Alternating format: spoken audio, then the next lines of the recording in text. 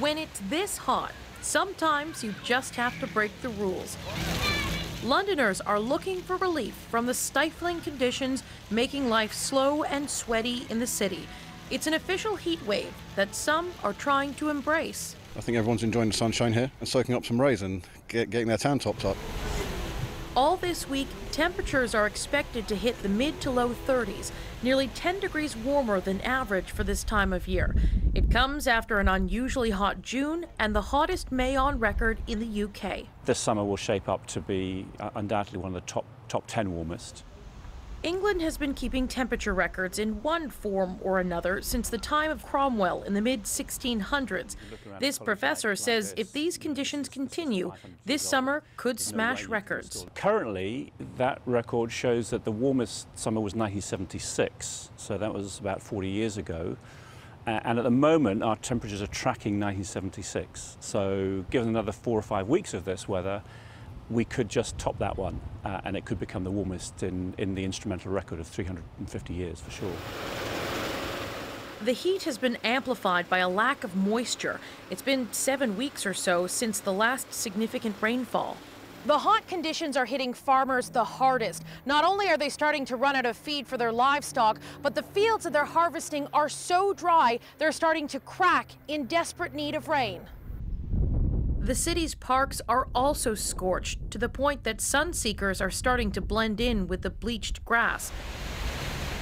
And while public health officials are asking people to stay inside during peak sun hours, not many are listening. I'd rather it be this than freezing cold. Wind and rain, yeah. There is some rain in the forecast on Friday. Until then, Londoners will be doing what they can to keep cool. Katie Simpson, CBC News, London. Sizzling heat and in some places drenching rains. That seems to be the story across the northern hemisphere this summer. Officials in Japan are warning a scorching heat wave will persist into next week. At least 80 deaths have been blamed on the extreme temperatures. And earlier this month, more than 1 million people fled their homes in central Japan when the region was hit with torrential rain.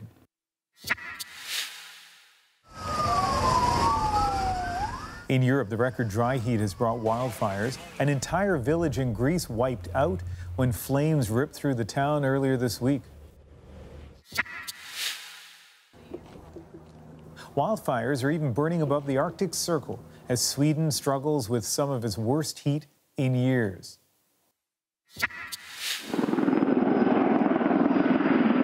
In the United States, thousands are seeing their vacation plans go up in smoke. A section of Yosemite National Park has been closed, and tourists have been ordered to leave as a wildfire in Northern California creeps ever closer. Here at home, a heat wave in Quebec this month left as many as 70 people dead. And in Ottawa today, the wettest July 25th on record. Well, this seems like a good time to check in with our CBC News meteorologist, Johanna Wagstaff, who is in Vancouver. Really a day of extremes around the world, but I guess this is the new normal.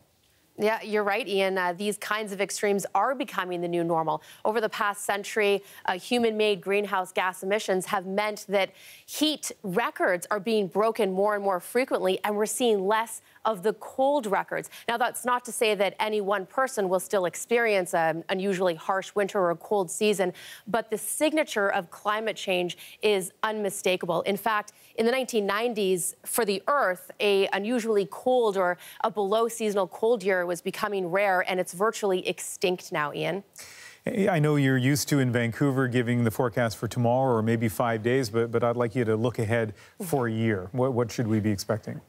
I think we can do that with the help of the sea surface temperatures in the equatorial Pacific. That's where scientists are looking now for clues about the year ahead, and it looks like we're in a building El Nino. So this is a large-scale weather phenomenon that changes the weather patterns all around the world.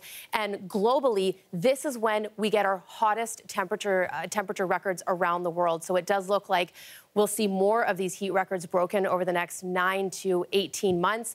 And as our baseline shifts up, even naturally occurring phenomenon like El Nino will also just get hotter in the future, Ian. Thanks, Johanna. You're welcome.